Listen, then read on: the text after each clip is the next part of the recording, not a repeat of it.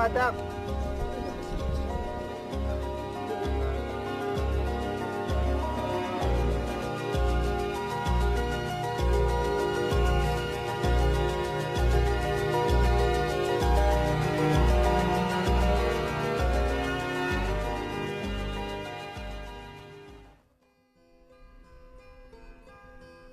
road is arduous, over 250 kilometers between Kananga and Chikapa.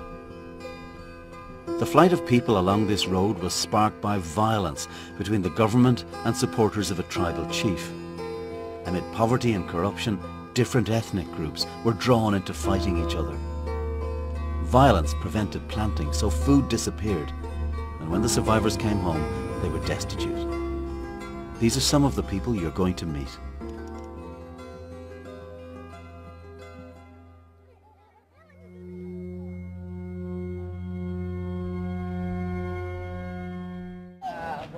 Children make up the majority of those who fled.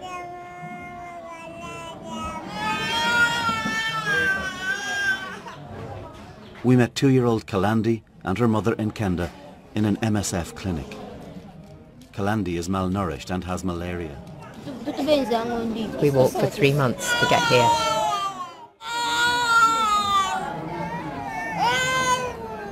When I saw my daughter sick, my heart was full of sadness.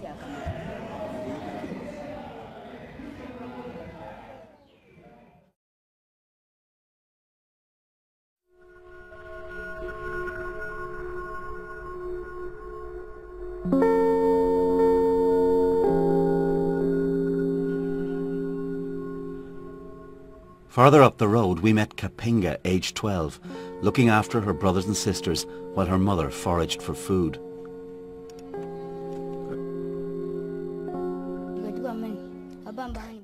We were sleeping when the militia came to our home. They said, "Who are all these people sleeping here? We can kill all the men who are here." Papa was eating some corn. He was told to spit everything he had in the mouth. Papa left and never came back.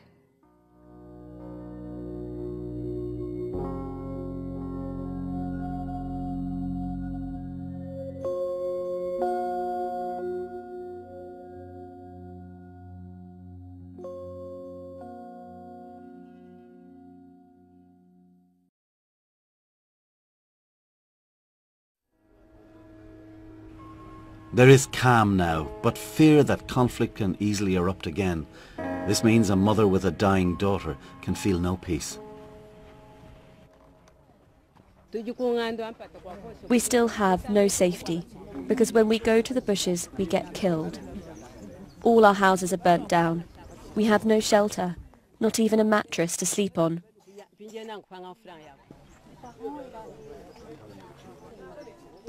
Everything has been destroyed. I don't have enough money to get my daughter to the hospital. I'm taking her home to die now.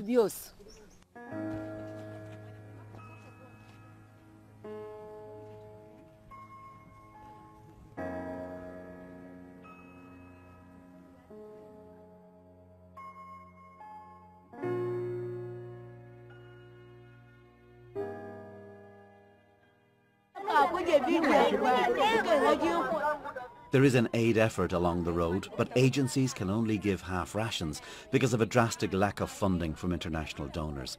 We saw people begging for food. Now, as you come around this group, past the mounds of food, there is a very difficult realization, and that is that everybody here who has a token entitling them to rations will only get half of what they expected because there just isn't enough food. And as we walk over here, you'll see the faces of people who will leave here without any food at all. And they'll have to go back because they were hiding in the bush, or maybe they were looking for food when the registration took place. There is no food here for them, and they're understandably impatient and upset and realize that they have to wait and go hungry. Is it fair to say that you are being asked to play God, to decide who gets food, who doesn't, perhaps who lives and who dies? Yes, I think it's a good point, and we're not ready to play that role. I mean,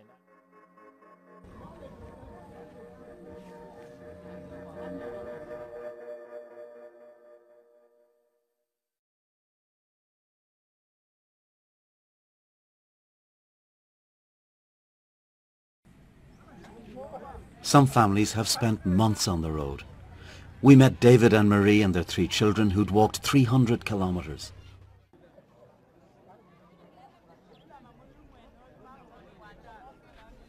We went to the main road to look for food, but there was nothing, only dead bodies. As we walked, the feet of the children started to swell, and my wife got tuberculosis. Her breasts started to vanish. We can only walk as fast as my son. His feet are so swollen, he can't walk normally. When she coughs up blood.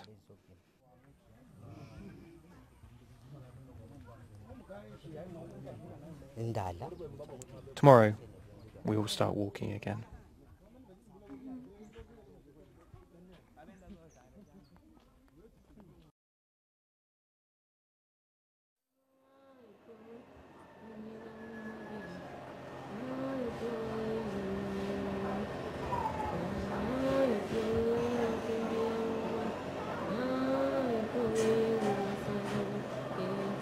We arrived at a government hospital in Chikapa just as 3-year-old Ishutsi Mbombo had died.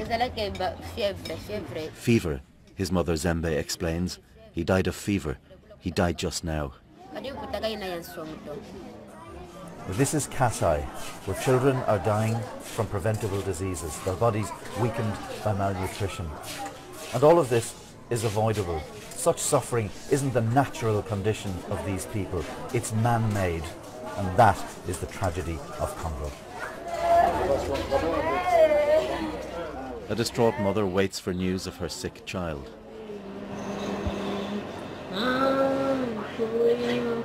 And a lullaby, as tiny lungs fight to survive. Just some lives out of so many here, hanging in the balance. Fergal Keane, BBC News, Kasai.